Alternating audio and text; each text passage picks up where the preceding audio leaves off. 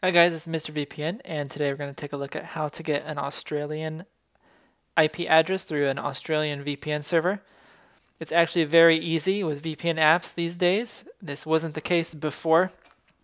A lot of times before you had to go in and change a bunch of settings on your computer, and it was a little bit hard for non-tech savvy users. But as you'll see in just a minute, using an app, it's pretty simple and it's very fast if you get a good VPN service.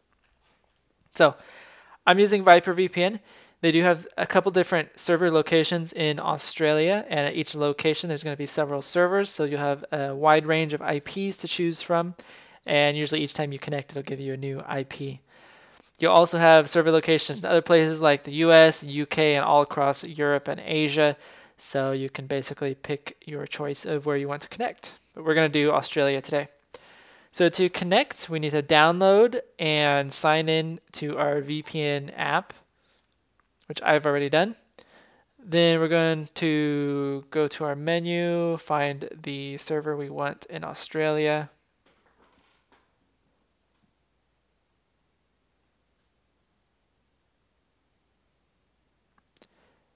Now this is pretty far away, and you can see that it took about 3 seconds to connect.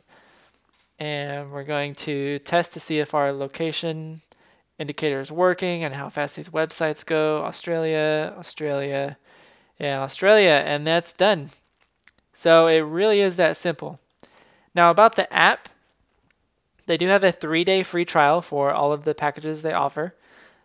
And I'll link to that below so you can get the free trial. The basic one is going to be good. I personally think for people that just want to stream TV, like stream Australian TV shows or Australian movies online, because as the title says, it's a basic package. You get one connection, you get the basic encryption, and that's really all you need to worry about. You do get online storage, but I'm not sure if many of you are really going to need that. It's nice to have though. And it's going to work on Mac, Windows, iOS, and Android. Now, if you want to connect two devices at the same time, or you want the upgraded encryption, if privacy and security is a concern, for example, if you're in Australia already and you just want a private IP, then I think the OpenVPN is going to be a better choice than PPTP VPN.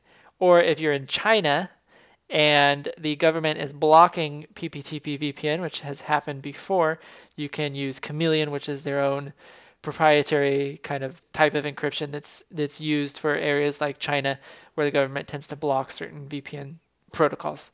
Anyway, this one is a little bit of an upgrade. It's about $1.50 more per month. Whatever your choice is, you can start the free trial with the link below. Thanks for watching, and let me know if you have any questions, and I'll see you in the next video.